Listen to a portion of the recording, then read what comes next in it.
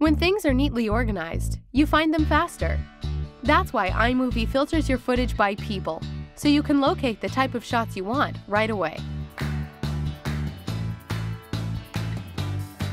Here's how the new People Finder in iMovie works. First, it analyzes all your video for you using face detection technology, and when it's finished, a purple bar highlights the clips with people. Then, when you click here, People Finder instantly filters your video, hiding all the shots you don't want and displaying the ones you do, the ones with people. And with the keyword filter, you can even look for specific types of shots. For instance, iMovie can organize shots by those with one person, or two, or with a group of people.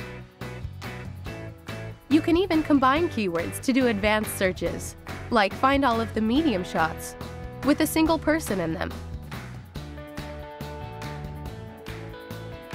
It's also a big help when you're creating a movie trailer.